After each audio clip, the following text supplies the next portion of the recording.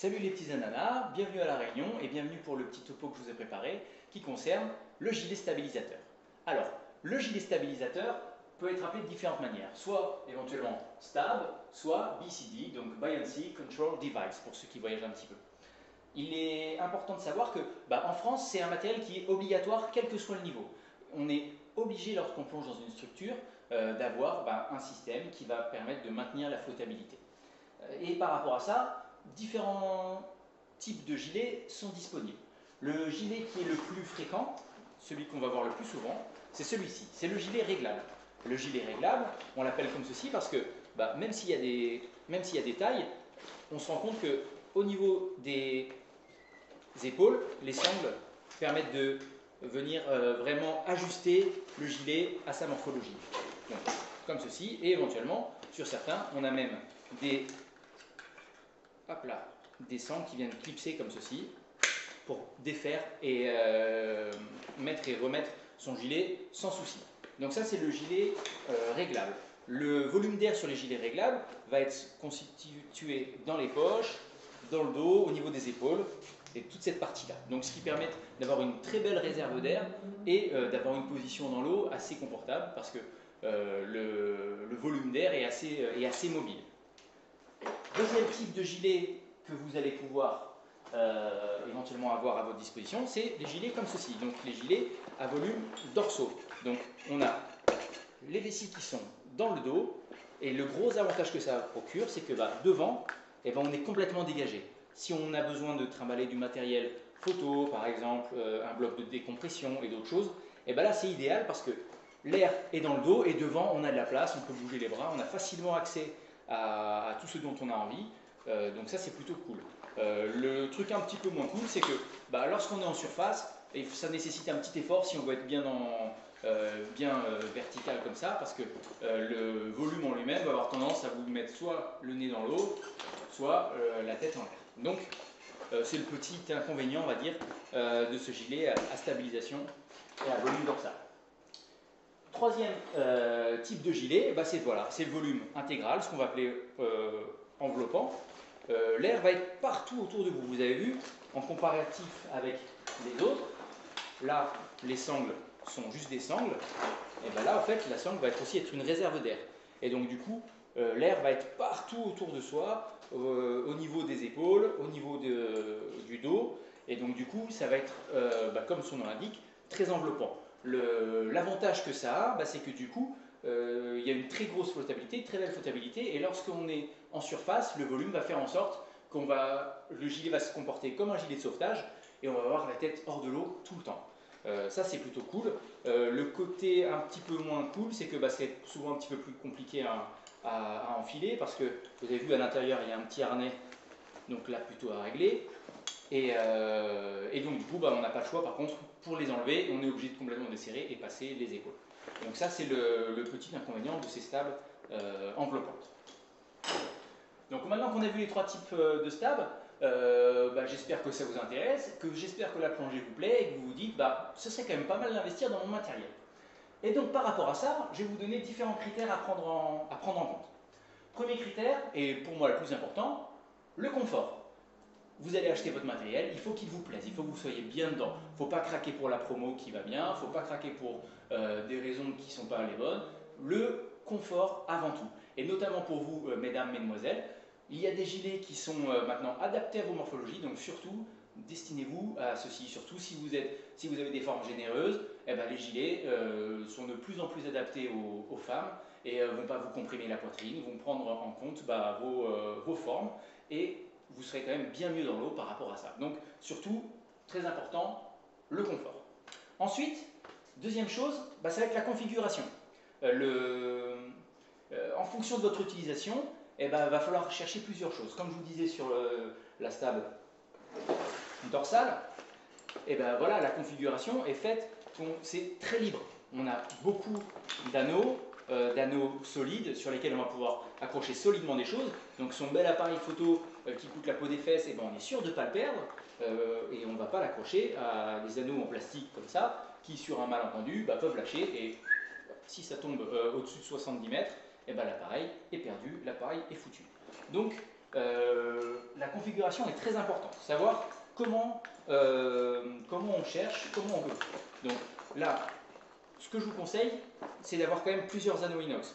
Ça va vous permettre d'accrocher du matériel lourd. Et si jamais vous vous destinez à vouloir faire de la plongée au mélange avec un nitrox et donc du coup un pony, donc une plus petite bouteille avec un mélange enrichi en oxygène, et ben, il va vous falloir obligatoirement ce genre de choses-là, comme ceci, qui sont également présentes sur les stabs réglables. Là, vous voyez, j'en ai une ici, une au dos. Là-dessus, j'ai mon petit dévidoir pour le parachute. Et on l'a même aussi, même sur celle-là, sur le pente, un ici et un là. Donc c'est surtout sur les stades débutants où au fait, va y avoir souvent un seul anneau inox et le reste des anneaux qui vont être en plastique. Donc en fonction de votre utilisation, essayez d'avoir au moins 2 anneaux inox pour pouvoir accrocher au moins un pony à un endroit. Ça c'est à mon avis important. Ensuite, quelque chose qui est important aussi, c'est le côté inflateur et purge. Le système le plus basique que vous allez rencontrer chez tous les fabricants et la plupart du temps dans tous les centres que vous allez fréquenter, c'est celui-ci. Donc, ça c'est l'inflateur. Donc, il est relié au gilet, un tube annelé, l'inflateur en lui-même, le petit bouton rouge qui sert d'inflateur, le petit bouton gris qui sert de purgelante. Donc l'air va pouvoir partir tranquillement par rapport à ça. C'est ce qu'on va retrouver le plus fréquemment. Mais sachez quand même que sur certains gilets, il n'y a pas cette partie-là et la partie inflateur et purge va être regroupée sur une poche avec un seul bouton qui va permettre d'ouvrir différentes choses. Alors c'est relativement pratique parce qu'en appuyant sur un seul bouton, on est sûr de pouvoir descendre. Alors qu'avec les gilets comme ça va être très légèrement plus technique parce qu'il faudra juste penser, mais ça normalement c'est dans vos cordes, à tirer la purge haute quand vous avez la tête vers le haut, ou la purge basse quand vous avez les pieds vers le haut, parce que l'air partant vers la surface, il faut utiliser la purge la plus près de la surface. Mais ça normalement, quand on est câblé normalement, on arrive vite à faire le truc. Donc ce genre de petit inflateur sur la poche, donc en effet ça peut être un peu plus pratique. L'inconvénient que ça a à mon avis, c'est que c'est plus compliqué à réparer si jamais il y a un petit souci. Là, si jamais la ficelle cède, vous pourrez facilement la changer vous-même, alors que tout le reste, c'est un petit peu plus compliqué par rapport à ça, et vous serez obligé de passer par un magasin. Il y a un autre type d'inflateur qui est assez sympa à voir, c'est celui-là, ce qu'on appelle un R2, un auto-air, un air system, ça dépend complètement des fabricants, mais le principe est le même en fait, c'est que non seulement c'est un système d'inflateur, mais également c'est un détendeur de secours. Donc vous avez vu ici, je peux respirer dessus. Donc, et ça compte exactement comme source d'air de secours. Donc si jamais j'ai mon détendeur, un tuyau qui va là et mon détendeur principal, si jamais un binôme a besoin d'air, je donne mon détendeur principal et moi je vais récupérer celui-là pour moi. Ça permet d'avoir un peu moins de tuyaux. Pour le routage, ça peut être intéressant. Et lorsqu'on est en voyage, ça permet de gagner aussi un petit peu de poids plutôt que d'avoir 2 deuxièmes étages. On n'en a qu'un seul. Pour ceux qui ne savent pas trop ce que c'est premier étage, deuxième étage, on va faire un petit cours un petit peu après sur les détendeurs. Donc ne vous inquiétez pas. Donc sachez qu'il y a aussi ceci. Avantage, c'est que c'est un peu plus léger, on a un peu moins de foutoir, on a un peu moins de tuyaux. Inconvénient, c'est que vu que c'est un détendeur, il faut le faire réviser quand même tous les ans parce que du coup, être certain que son fonctionnement soit strictement impeccable. Pour les autres détendeurs, pour les autres inflateurs, il faut également jeter un petit œil de temps en temps, mais finalement, c'est quand même beaucoup moins sensible et beaucoup moins sujet à panne que le détendeur. Donc, dans tous les cas, on observe, mais celui-ci, ça va être complètement obligatoire. Ensuite, le système de lest. Certains gilets vont nous permettre d'avoir, comme ceci, des poches à plomb. Donc, on met le plomb à l'intérieur. En général, on peut mettre jusqu'à 4 kg selon les fabricants comme on voit ici, hop, 4 kg, voire même 6 kg dedans, mais on se rend bien compte que à l'usage, à force de les remettre, très souvent ça tombe au fond de l'eau. Donc, certains plongeurs sont hyper fans des poches à plomb parce que c'est vrai que les ceintures, parfois, si on positionne mal les plombs, ça peut un petit peu appuyer tout ça. Moi, je ne suis pas trop fan, mais de toute façon, toutes les stabs un petit peu évoluées sont vendues avec des poches à plomb comme ça. Donc à vous surtout de bien les maîtriser pour faire en sorte que à la mise à l'eau, elles ne viennent pas tomber parce que c'est quand même un petit peu embêtant de se retrouver avec 4 kg au fond de l'océan et puis du coup votre plongée elle va prendre tout de suite une autre tournure. Donc les poches à plomb ont des avantages, mais il faut être bien certain qu'elles soient verrouillées et il faut les manipuler en sachant parfaitement comment elles fonctionnent. Ensuite, autre chose à prendre en compte dans l'achat d'une stable, c'est le volume. Si vous êtes plongeur loisir, ça n'a pas une importance énorme, sachant que de toute façon, toutes les stables qui vont être en vente vont permettre d'avoir au moins une bouteille de 12 litres. Mais ce qu'il faut bien comprendre, c'est que plus la stable est grosse, plus elle va vous permettre de prendre d'air, plus elle va vous permettre de compenser du matériel que vous allez transporter. Donc si vous avez un appareil photo un petit peu lourd, si vous aimez bien plonger avec des blocs imposants et tout ça, il faut quand même prendre une stable qui a un certain volume d'air pour pouvoir embarquer tout ça. Si vous faites de l'encadrement, si vous destinez à de l'encadrement, c'est aussi important parce que faut imaginer éventuellement que sur un problème de gilet avec un élève, il faille remonter celui-ci sur le nôtre et donc du coup être tranquille par rapport à ça. Donc si on n'est pas trop lesté, la plupart du temps il n'y a pas besoin d'avoir des gilets complètement titanesques au niveau du volume. Mais quand même avoir de la ressource sous le pied c'est quand même intéressant. Et donc pour être certain de leur volume, les stables sont, il faut que je retrouve où c'est, voilà, sont toutes une norme avec marqué tout ce qu'il faut dessus, CE, vous trouverez le volume, vous trouverez, ça c'est du 23 litres, vous voyez, 23 litres par rapport à cette taille. Donc j'ai 23 litres d'air disponible par rapport à ça, et c'est plutôt un gros volume par rapport à ça. Les plus petits vont faire 12-13 litres. Ensuite, chose à prendre en compte, notamment par rapport à votre utilisation, c'est le poids en lui-même de la stable. Non pas trop lorsque vous plongez à domicile, mais par contre, quand vous voyagez avec, c'est quand même sympa que tout le poids autorisé dans votre bagage ne parte pas dans votre matériel de plongée. Donc du coup, certains fabricants ont mis en place des gilets qui vont être destinés au voyage. Donc le volume va être relativement faible, mais par contre le poids va être assez faible lui aussi. Donc si vous voyagez, si votre but c'est de partir un peu à Maurice, un peu à Mada et de garder votre matériel, c'est important d'avoir un équipement plutôt léger. Ensuite, chose qui est plutôt sympa aussi, c'est le style, c'est votre équipement, c'est de la plongée, c'est fun, alors faites-vous plaisir. Si vous avez un modèle qui vous plaît plus qu'un autre et qui correspond aux autres, faut pas hésiter, on a le droit d'être coquet et coquette, on a le droit d'avoir envie d'avoir un matos qui nous plaît, au contraire, ça fait un petit investissement. Le minimum, il faut compter environ 200-250 € pour une stable, et ça peut aller jusqu'à 600-700 en fonction, comme tout, la fourchette est assez grande, donc n'hésitez pas. Si vous vous tournez vers du matériel d'occasion, vérifiez quand même les coutures, être certain que tout soit bien, et vérifier l'inflateur en lui-même, parce que si c'est un matériel qui n'a pas servi depuis quelque temps, c'est possible que vous puissiez être embêté par rapport à l'inflateur en lui-même, et il peut se mettre en débit continu, donc à peine on le branche, il va injecter, donc ça c'est un problème. Donc toujours bien vérifier le matériel si vous le prenez en occasion. Ensuite, nous voilà arrivés à la rubrique trucs et astuces. Alors, il n'y a rien de bien fou là-dedans, c'est des choses normalement que vous auriez dû voir, mais parfois c'est tellement évident qu'on passe à côté. Donc, première chose qu'il faut voir ou revoir sur un gilet, c'est ce qu'on appelle le fan stop. Le fan stop, en fait, c'est une autre purge. C'est une purge qui va être activée lorsqu'on tire sur le tube annelé.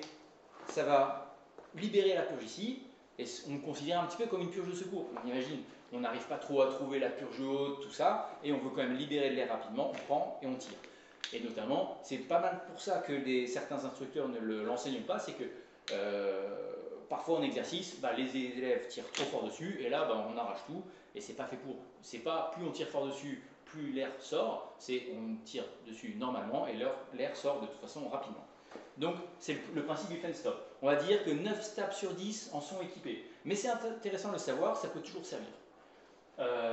Deuxième chose importante à connaître, importante à savoir, c'est le gonflage à la bouche. Pareil, normalement ça fait partie des formations, mais on ne le voit pas forcément tout le temps comme il se doit. Donc l'utilité du gonflage à la bouche, c'est lorsque on va être nous en panne d'air ou un binôme en panne d'air. Une fois qu'on sera en surface, pour se maintenir comme il se doit, sans risquer de se noyer, et ben on va venir gonfler le gilet avec sa bouche. Donc vous voyez par ici, on a le trou qui est au niveau de la purge lente. Pour venir gonfler, on va venir appuyer sur la purge lente au moment où on va souffler l'air qu'on a dans les poumons. Quand j'arrête de souffler, je relâche et je recommence. Et là, je me rends compte, bah là ça y est, mon gilet est bien gonflé, bien en place. Et si jamais je me suis retrouvé un peu en galère et que je dois attendre en surface, et ben mon équipement me tient en sécurité, en surface, sans effort. Et ça, c'est important. Si jamais vous avez également un problème d'inflateur, comme je disais, ça peut arriver l'inflateur qui se bloque en injection tout le temps, n'hésitez pas à venir défaire cette partie-là.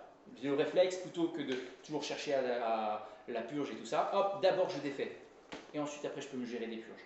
Et si jamais vous avez à aller gonfler le gilet de votre binôme, vous pouvez vous servir de votre propre direct system donc, pour venir à l'éclipser sur l'autre. Ça, c'est le genre de choses qui peuvent se faire également. Mais ça, n'hésitez pas à demander à votre moniteur. C'est des petits exercices qu'il va falloir pratiquer, qu'il va falloir faire, parce que le savoir, c'est une chose, savoir que ça existe, c'est très bien, mais le faire en conditions réelles, c'est encore mieux par rapport à ça. Dernier petit point, bah, c'est l'entretien. Pas mal de nouveaux acquéreurs de stab comme ça ont tendance à passer des milliers de litres d'eau pour la rincer tout le temps, systématiquement, dans ses moindres recoins. Alors moi, en tant que professionnel, avec environ 600 plongées par an, quelque chose comme ça, eh ben, ma stab, elle va durer à peu près 3 ans. Donc ça veut dire que pour vous, si jamais dans une utilisation loisir, vous pouvez facilement la garder 10 ans. Donc c'est un investissement qui est quand même donc, sur lequel vous allez pouvoir profiter. Et c'est pas la peine de la rincer sur rincer 150 fois.